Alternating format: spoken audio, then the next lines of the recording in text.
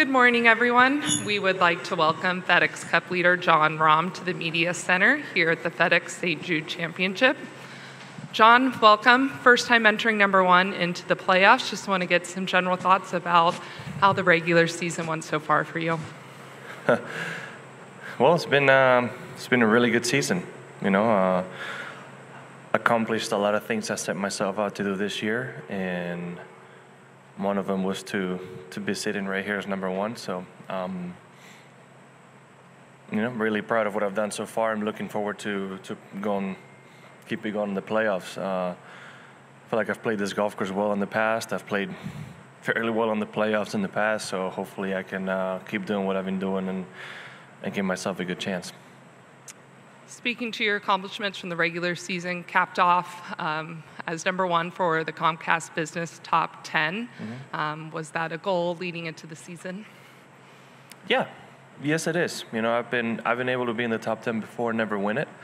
So it shows to the wins and the consistency throughout the year to be able to get it done. So yeah, it's one of those things we can check off the list now. With that, we'll open up the questions. For those who have questions, go and raise your hand. We'll get a microphone over to you.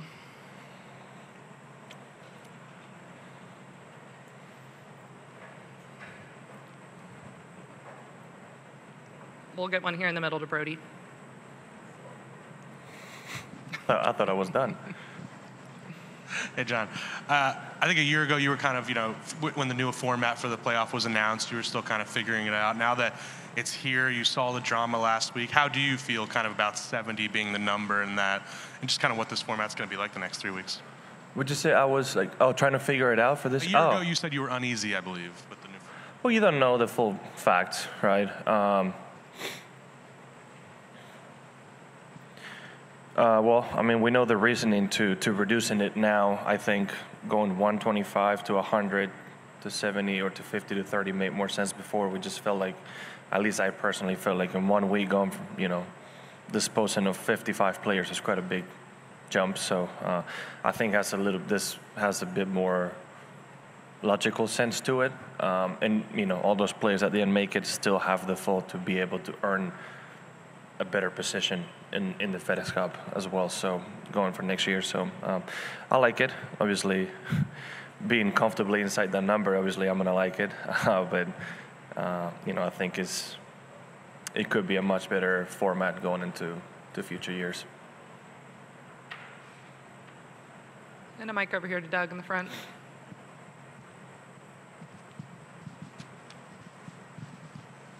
Even though you've yet to play poorly, probably for many decades by now, but do you come into each year with any expectations and knowing that you still have to start over and earn it, or I don't mean to flatter you here, but as consistently well as you've played since you came out, do you just come to expect it now? Do I expect it? Yes and no. Like I put in the work, so I would expect positive results from it. I know what I'm capable of. What those results are, I can't tell you, right? I've had a good career so far, and only once I've been able to get multiple PGA Tour wins. So hopefully I can.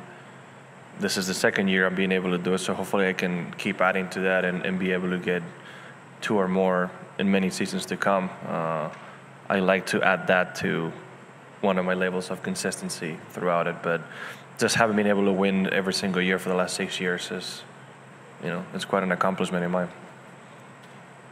And right next to Doug, Mark.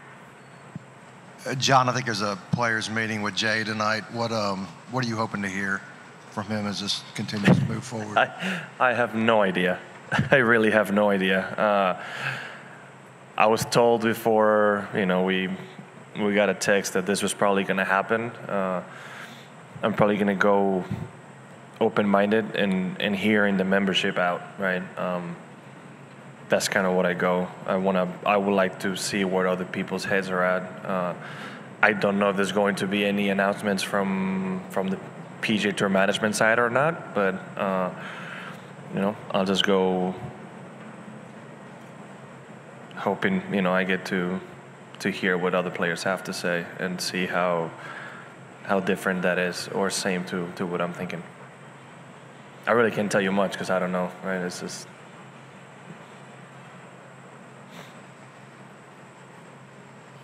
Go, Nick. Jon, were you a part of the group that sent the letter to Monahan and asking for changes and more accountability? What letter? The letter that was reported last week that eventually ended up with Tiger Woods on the. Yeah, my name was on that. Yeah. Why did you decide to be a part of that letter? Because I believe we have a duty as some of the players, and the more unified front we present, the better chance of getting what we want done will happen. So yeah, I believe it was a very good cause for the PGA Tour and for the players. What was your reaction to what came out of it? I was happy, it's pretty much what we expect, we hope to come out of it.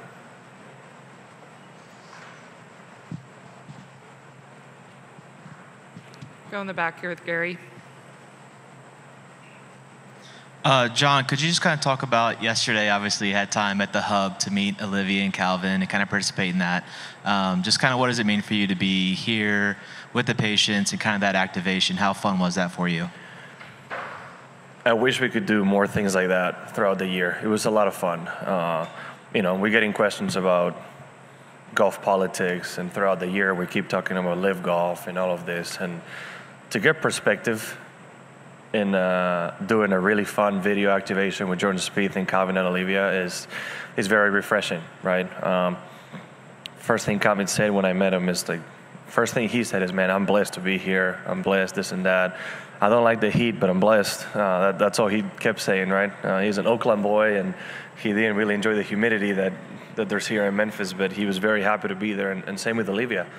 We were one of the biggest hangars I've ever seen, and somehow it didn't seem like it was enough room for her to run around and be herself. So it was extremely fun. For people that get to see it at the end, Jordan and I got into it as well. It was pretty fun to see us run around and kind of feed off their energy, right? It's just puts things into perspective, right? It's of what's important. Both of them are Purple Heart recipients. I believe even within Olivia's family, her sister had some other health issues as well. So it's, it really shows you what's important in life and how privileged I truly am to be in the situation I'm in, right? So it was a lot of fun, and I hope I get asked to do something similar again in the future. We have Sean on the right. What are the biggest benefits physically and mentally from just having a few weeks off this summer and having a lighter schedule? Well, I usually try to get like a little bit more weeks off throughout the year, kind of have even a little bit more distributed. But those 3 weeks off before the Open, in my mind, were needed. I was able to play really well early on, and we played a lot of tournaments and be in contention, and that can take a toll. So it was very needed to recharge and could feel the difference on the golf course at the Open. So especially before the playoffs as well, looking forward to it. The 3 weeks can be an art tough, and I'm hoping to make it to the end, being as close as possible to winning it. So yeah, just having that extra energy is very nice. We'll bring the microphone back over to Doug. Until then, we'll go in the back. Two questions. First of all, back to golf politics for just a brief second. The next year's system giving opportunity to fields through the top 10 in the FedEx and the ones in between, et cetera. What do you think about the 4 exemptions? Is that too many, or is it just enough? Exemption? How many? What exemptions? Which ones? For the big events, for the signature events, each one gets 4 free spots, basically. I voiced this when it came up. I wasn't in favor of those tournaments having invites or exemptions, however you want to call it. Everybody that's playing there's earned it one way or another. So to get exemption, you just don't want it to go to somebody who just, for whatever reason they liked. As a person who got his PGA Tour card through PGA Tour exemptions. you want them to go to the right person. So I'm hoping those events realize the position they're in and give it to people that truly can do something out of it, right? There is a way for players not into those events to somehow qualify into those events. So I'm hoping they use some of those to maybe the people that were close and didn't quite make it. Players that, that have earned it throughout their play in the past. Just hope they use them in a way that, it can be meaningful for somebody for the year or their career in golf. Do you fear it could become a popularity contest?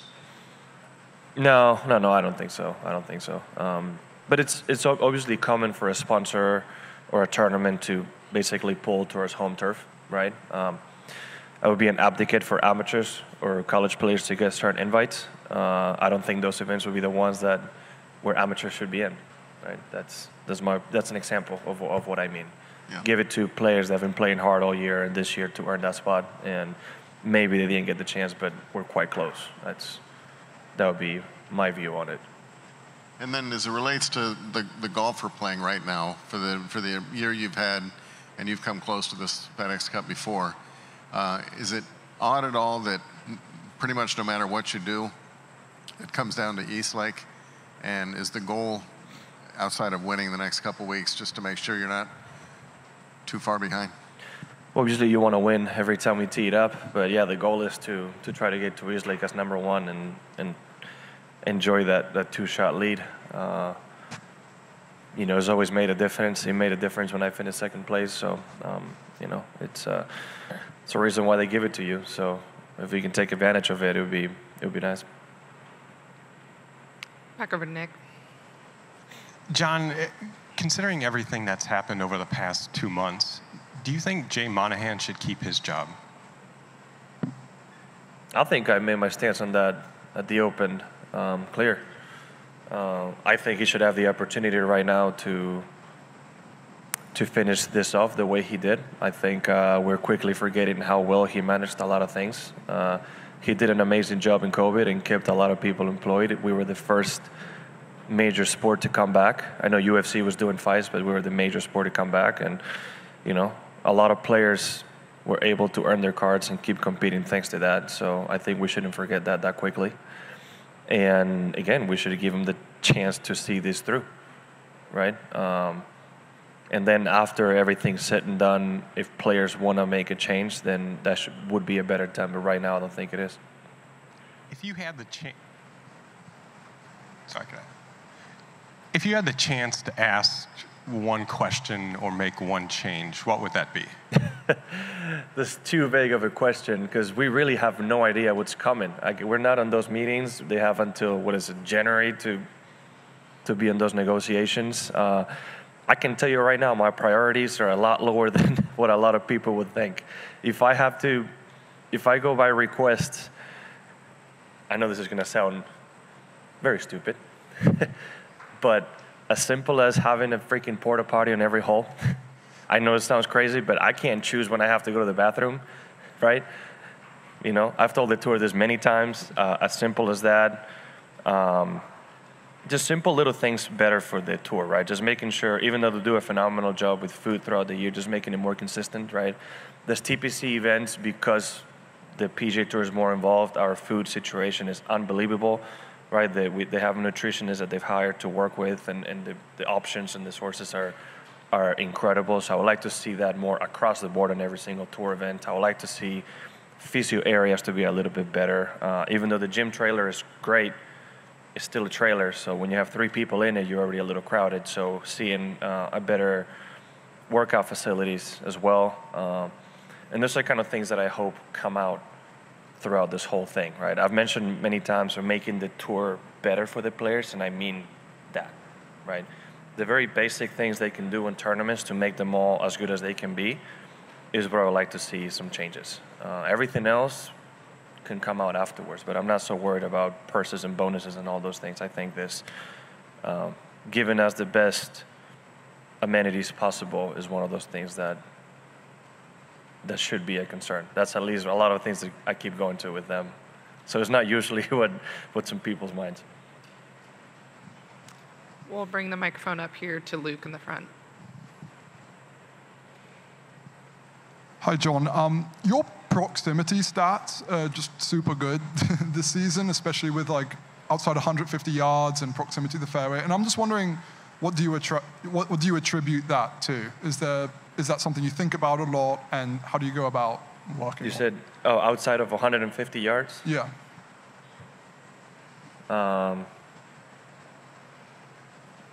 I don't know if I attribute it to anything especially. When I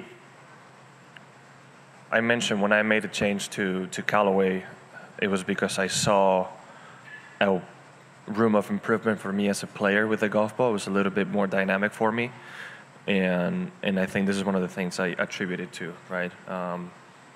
It gives me a little bit more play with the iron shots and a little bit better control for the way I like to hit the golf ball to hit certain shots, and I think that's why you're seeing the stats reflected the way it is. And how often are you hitting those different shots, I guess? Very often, very often. I mean, I see obviously various ball flights when I'm attacking a pin, and I've been really confident enough this year to try to execute every shot I see. But it's a ball that is stable on the wind, and that's why it's been allowing me to do certain things and move it right to left, left to right, high, low. That's I'm just comfortable, and pretty much the ball's going to come out on every window I want it to, and with the curve that I need. That's not that I couldn't do it before, but it's just giving me that extra confidence.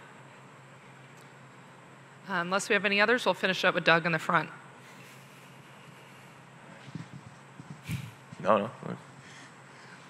Wanted to look ahead just briefly to the Ryder Cup as it relates to what your schedule is going to look like post Eastlake. Well,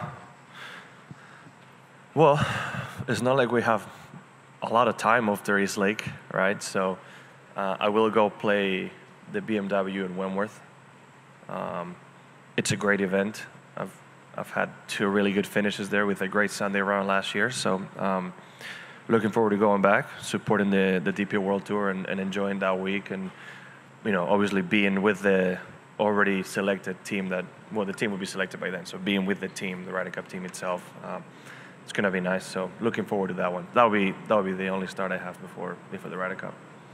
Yeah, I'm not playing the week after Eastlake or the week after that. So who do you think has the tougher job with picks, Luke or Zach? I think they both have a tough job. I don't know. I wouldn't know what to tell you because they've both given themselves so many picks that I have a hard time